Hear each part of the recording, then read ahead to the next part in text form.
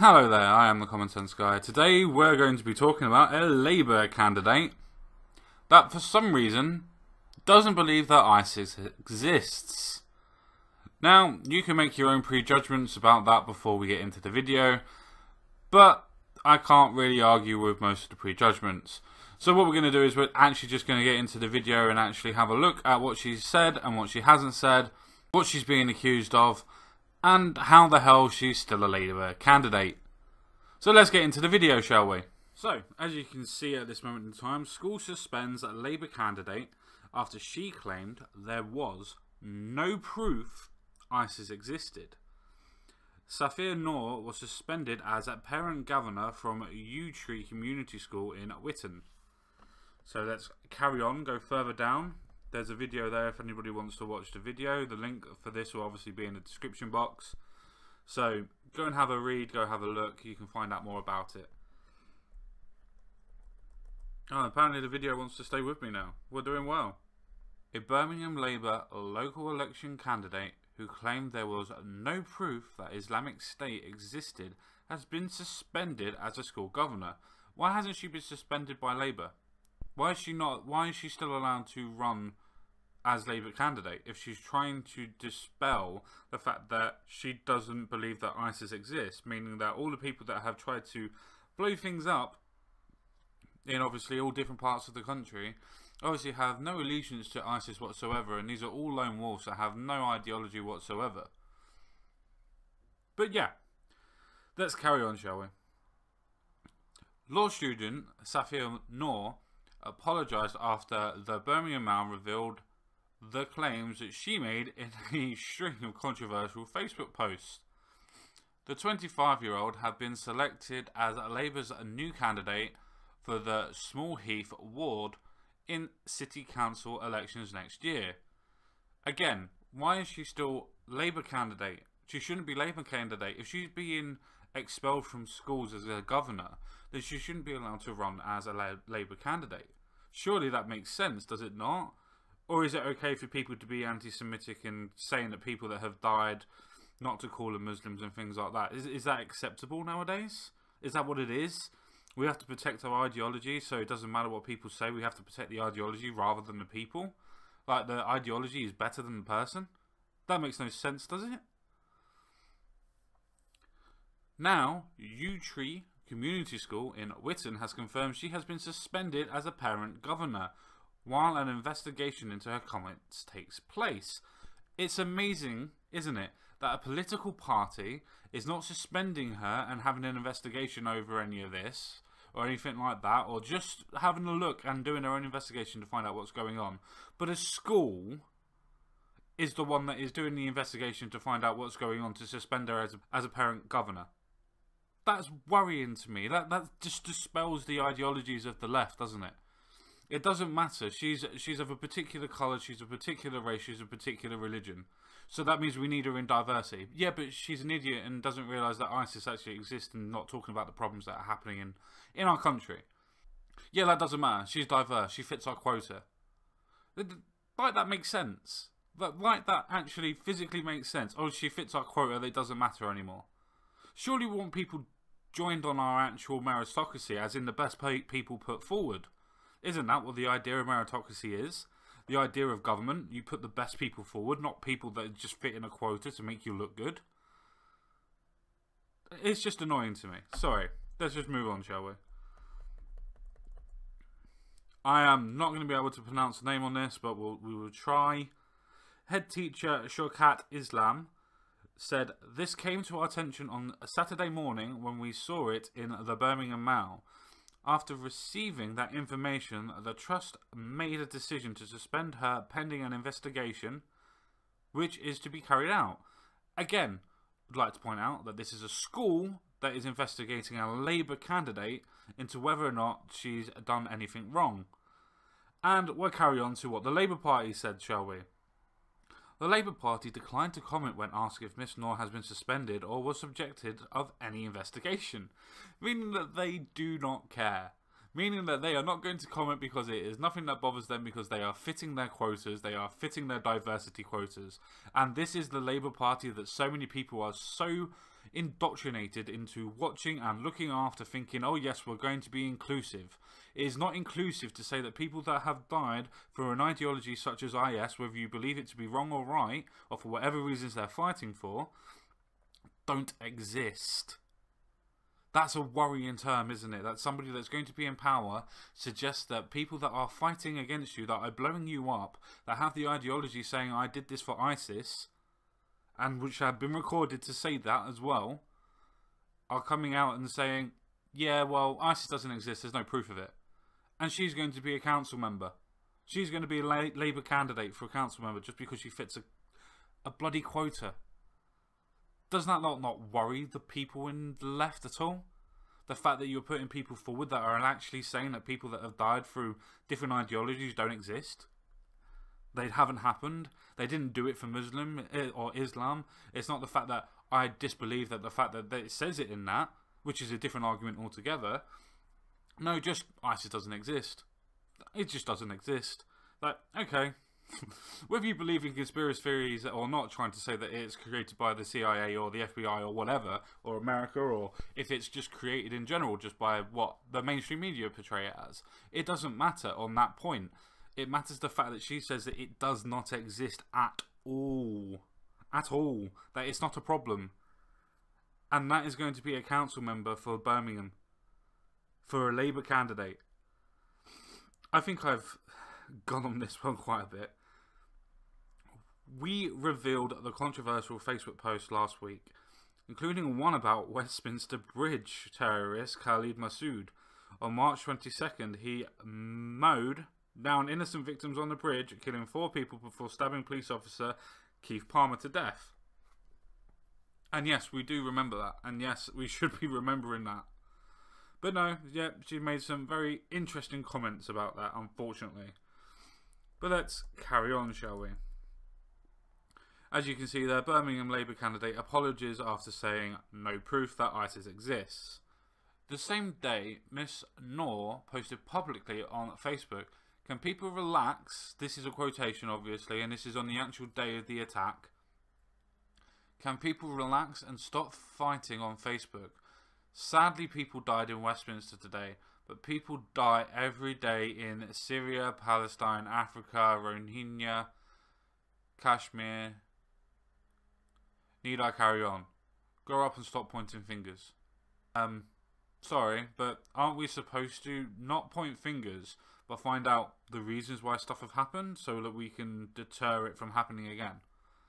You know, like, if you have a child that's going to put their hand on a fire, you don't say to the child, okay, well, go do it, and then let the child do it again afterwards. It just doesn't work that way. You put a guard up or you stop the child from going in the room. Same as going on stairs. You wouldn't let a child walk down the stairs because you know it's going to happen, so you put a child guard up. It's just simple things, and this is a person who's going to be a councillor for Birmingham for a Labour candidate. That is scary, worrying, and is just a trend that is going on at this moment in time. It is absolutely scary and fundamentally a problem. That the problems that we have in this day and age, the problems that we are facing in this day and age, whether it be the absolution of terrorism in general, or whether it be the ideology of not being able to even talk about it and talk about immigration and what's going on and things like that.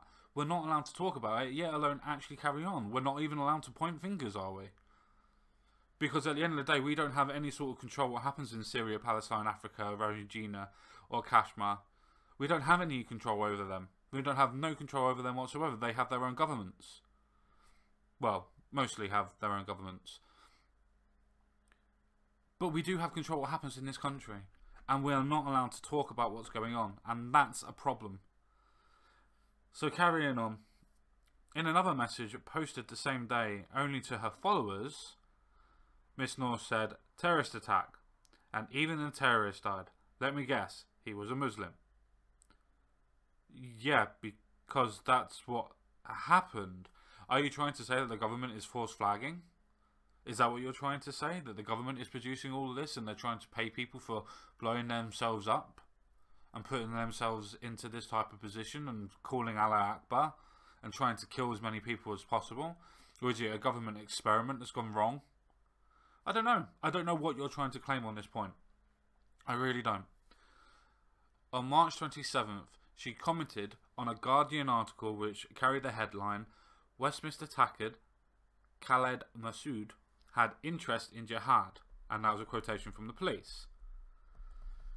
And that was her response, as we see in the video before. Someone got stabbed after the attack last week as a result of media and government claiming that so-called ISIS had claimed responsibility. I'm trying to get into her head, and I am actually thinking that this is thinking for her, that this is a government and media conspiracy that's going against Muslims. That she honestly believes that people are going against them. As in the media and the government, even though they're putting laws in place for being an Islamophobe and things like that, and you can't say anything to this and that, and you get more prison sentence for putting bacon outside of a mosque or on a mosque than what you would do for physically assaulting somebody. That's scary. That's worrying. Miss Nor posted to her followers, so someone got stabbed after the attack last week as a result of media and government. Blah, we've already read that one. After the Birmingham Mail contacted her last week, Miss Nor issued an apology. Having read these comments back, I accept I should have chosen my words more carefully. She said, I didn't intend to cause any offence, and I apologise to anyone who found these comments offensive or upsetting.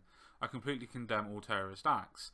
Well, you didn't say that in your actual posts, and if you're going to go on the logic that the left are going on at the moment, if you've upset and caused people, does that not make you a troll?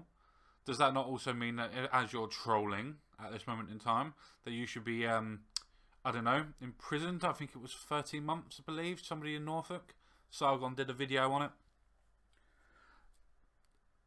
Or at least, should you not be suspended by Labour by an investigation to find out if you actually did this on purpose? Or at least an investigation to actually say that, do you believe in actual terrorism and ISIS in general? Or is this all part of the ideology that the left are now adopting?